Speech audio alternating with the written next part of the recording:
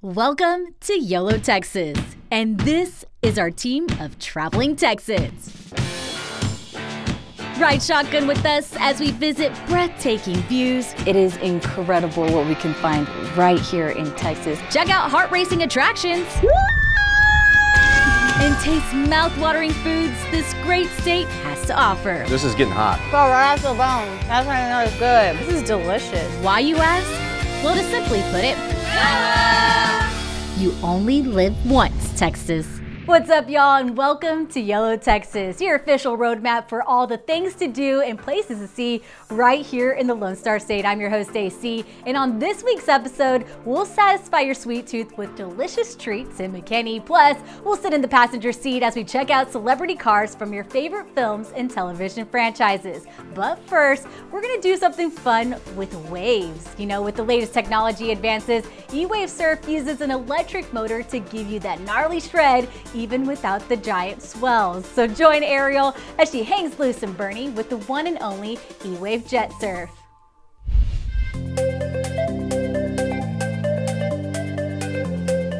Bernie, Texas, referred to as the hub of the hill country, is known for its elevated cuisine, fabulous shopping, and Texas-sized hospitality. The YOLO Texas crew is no stranger to this Texas town. It's brought us together and showed us a good time. But this time around, we're in for a different experience. Hey y'all, we are out here in Bernie at this beautiful lake. Now, one of Texans' favorite water activities is surfing. So imagine surfing without the waves and wakeboarding without the boat. That's what we're gonna try today with the new Ewave surfboard. Bernie City Lake is the perfect location for us to learn and try our hand at the Ewave experience. And there is no one better to show us these modern surfboards than an old friend of the show. Y'all remember Dana? A professional moto surfer who was the first racer to represent the United States on the Moto Surf World Cup International Racing Circuit. Well, he's back and excited to share the future of electric motorized surfing. Dana, thank you for having us out here. What have you been doing for the past 3 years? Since we did the version about racing these amazing jet-style boards, we've been working on trying to bring the adrenaline sport of jetboarding to the public. Okay, so tell me all about it, because the last one was a gas-powered board, correct? Correct. The previous versions were gas-powered. We want it to be easy to use, eco-friendly, family-friendly, and the only way to accomplish that in our vision was to do it through electric. So it's just literally plug-and-play surfing on demand. So is it kind of like the Tesla of surfboards? Yeah, we'd like to call ourselves that. Yeah. That is awesome. So you've been very, very busy. Yes, to say the least. This is all electric, battery powered. This is for everybody now. So yes. How does someone learn to ride it? You find a dealer who's doing lessons and selling the boards, and we're at Hill Country Paddle Sports, so they're one of our newest dealers, and it's why we're here. It's Bernie City Lake, so it's an amazing location, as you'll see. And you go do a lesson with them and see if it's right for you. The team at Ewave wanted to make this a general recreation sport. So we developed a training wheels for the board. Love it already. Yeah, we blow up this tube that the board sets in, and it just turns into a totally stable board. You get used to the balance from that. So we have people that go from training to intermediate level, like literally one lesson. You were one of the first moto surfers here in the country. So how have you seen the sport evolve? It was initially a niche sport for just the few extreme adrenaline junkies, but we knew it could be a mainstream sport. With the technology development of the electric versions, the sport in the last 12 months, the attention that's been given to it, the amount of people coming to us to want to participate in it, it's literally on a hockey stick trajectory. It's getting super excited to be a part of it. I can't imagine what you're feeling seeing everything evolve and just develop and people falling in love with the sport. For me, when I saw the first image of this conceptually on the internet, I knew it was for me, so that's why I've just been totally immersed in it. I'm nervous, but I'm very, very excited to get out on the lake and try this. We will get you moto surfing today.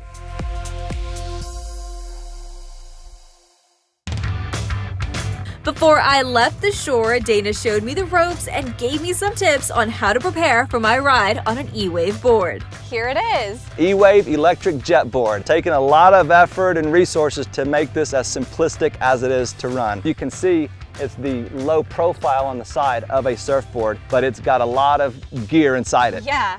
Can we take a look inside it? You bet, you bet. So this is the battery lid right here, and you just lift it off, and there's the battery. You just That's cool. plug it in, and you put the lid on.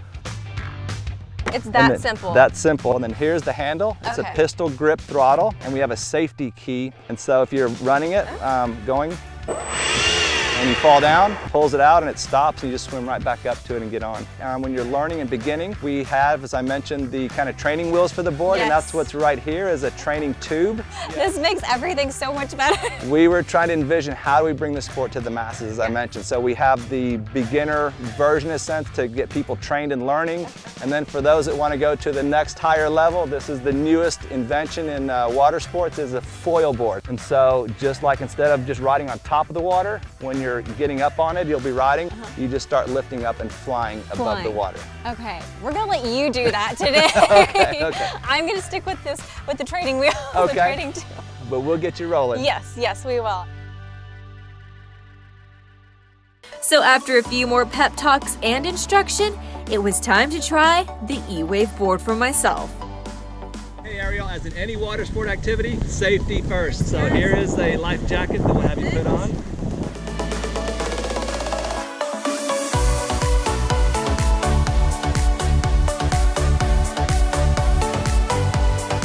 I learned that the first step to becoming a moto surfer is to get acquainted with the board itself.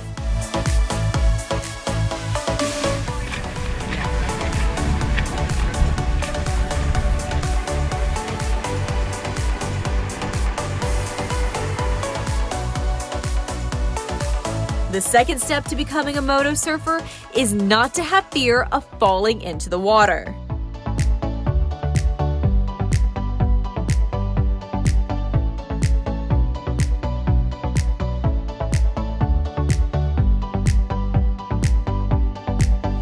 Third and final step, just let it rip.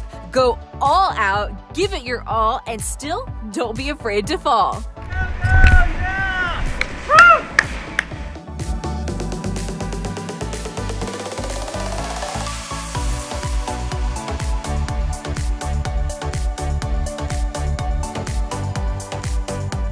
Dana, that was amazing. So, in your opinion, how did I do? You did amazing today. You officially moto surfed.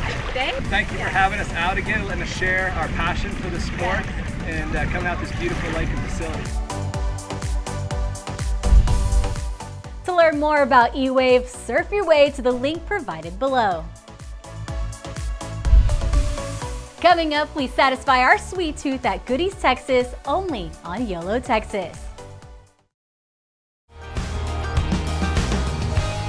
Hey y'all, welcome back to YOLO, Texas. Okay, if you're a fan of the show, you know we love our sweets, and honestly, who doesn't, right? So anytime we get a recommendation to get our hands on chocolate treats, you know we're always right there. So come with us to Goodies, Texas in McKinney, Texas, and browse their sweet selection.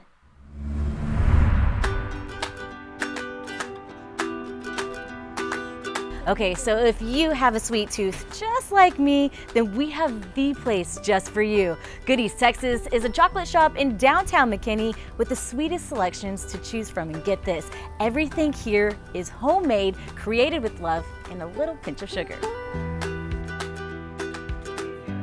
One, it smells delicious in here the moment that you walk in. So two, what are you serving up here?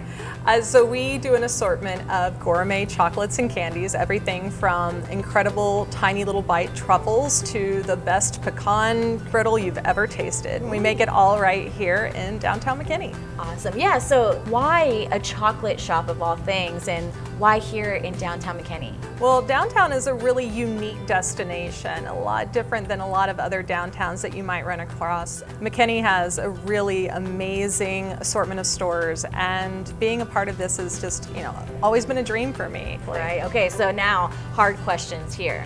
You got a personal favorite? Anything spicy. Ooh, yeah. Like what? Like our spicy peanut butter cup, or we do a spicy peanut butter and jelly truffle. Oh, that sounds delightful. A few different options. Well, do you mind if we take a look in the back and see how it's all made? Let's head back. Let's do it. All right. All right, so we're getting to work and we got to gear up as well. So we got our hairnet, we got our apron, and we got some gloves. Thank you, Laura. Okay, Laura, so this is where all the magic happens. This is where it starts. This is our enrobing machine. Enrobed is anything you're covering in chocolate. So like a caramel, a piece of toffee, or in this case, Oreo. An Oreo. So I'm gonna slide this under the chocolate waterfall we've got here, just going down this belt. We've got it set at a certain speed so that it shakes off excess chocolate as it moves along. And we don't want a boring piece of chocolate that's just plain, so we're gonna put a little decoration on it. So we just hit it with this fork and give it a couple stripes. So for the chocolate to dry completely, it goes into this air-conditioned belt, and it takes about 5 minutes from start to finish until we have our final product. Woo! Okay, so you gotta keep them there. Do you mind if I taste one? Go for it. I can see all of our hard work. I gotta see. My happy dance. I'll say that's a happy dance. So good. Oh my goodness. Saltiness with the nice dark chocolate. Since you've graduated from enrobing school, we'll move on to painting. Okay, painting. Awesome, let's do it. So a lot of people come in and they see our truffles, which are these gorgeous little bites of decadence, right? And they're like, oh my gosh, they're too pretty to eat. And how do you do that? I'm gonna show you today how we paint our truffles. Yay, okay, good. So some people think that they get painted after they're made, but we actually paint the mold before we ever pour the chocolate in. Interesting. So today we're working on our caramel apple truffle. So you've got your mold here. Oh, cute. And so what we're gonna do is paint the leaf section green. Okay. And then just give it a swipe of red across the apple. We don't paint it all in, we just give it a little bit of red to let you know what it is. Okay, I can do that, I think.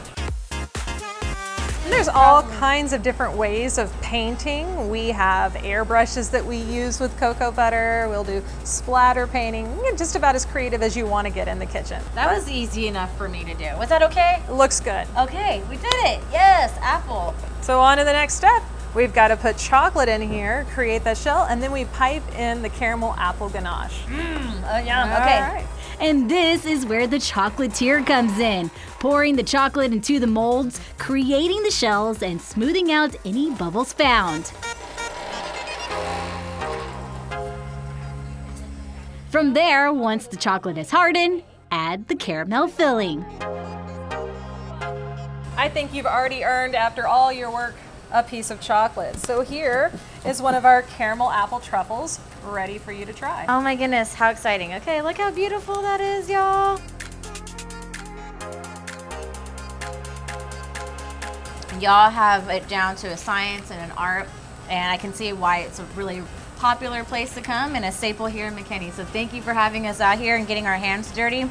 And I see some more chocolates I need to taste test a little. We can probably get a few for you on your way out. Thanks for coming in. Thank you, Laura. In addition to the chocolate, Goodies Texas also offers gifts to go with those sweets. Pair your hot chocolate with the mug or puzzle to go with those truffles.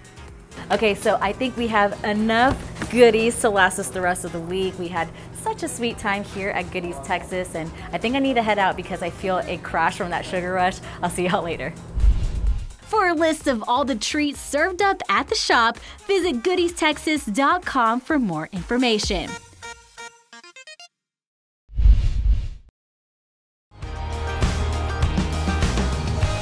Hey everyone, so for today, we're gonna be testing out a new product, a snow cone maker, a raspa maker, a couple of ingredients with the syrups and your snow cone cups, which is perfect for the summer, cool down, you don't have to go anywhere. It already came kind of assembled with the bowl and this auger. All you have to do is, you can see that there's like a little groove here. There's a little groove here. And then go ahead and snap that in. That's it, cool. 4 simple steps into making this snow cone maker. All you have to do is add the ice.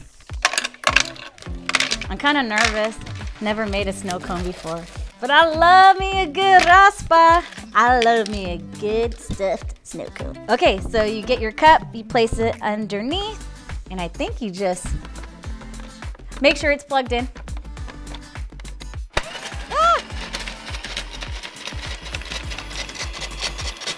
Let it rip! It's making ice! Okay, cool.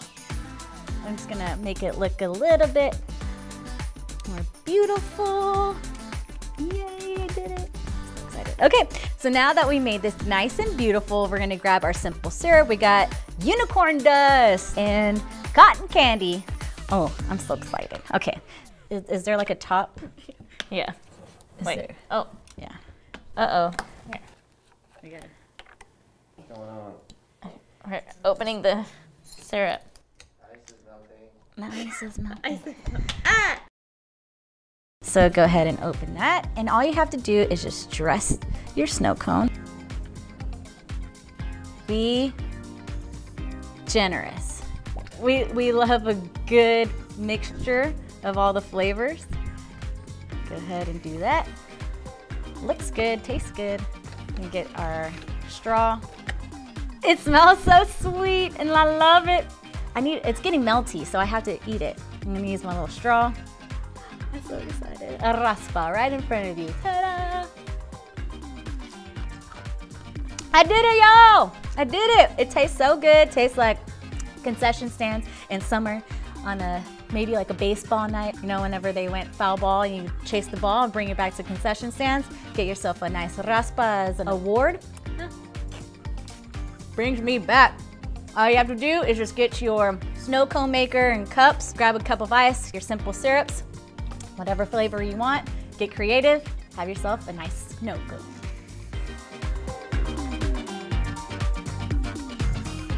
Okay, y'all, that is the end of our show for today. If you want more YOLO Texas in your life, follow us across all of our social media platforms and check out our website for previous episodes. And don't forget to subscribe to our YouTube channel as well. Until next time, remember it is a big world, so get out there and explore it. You know what they say, you only live once, Texas. Be safe, y'all. Keep up with all things YOLO Texas and find out where we're off to next by following along every journey through Instagram.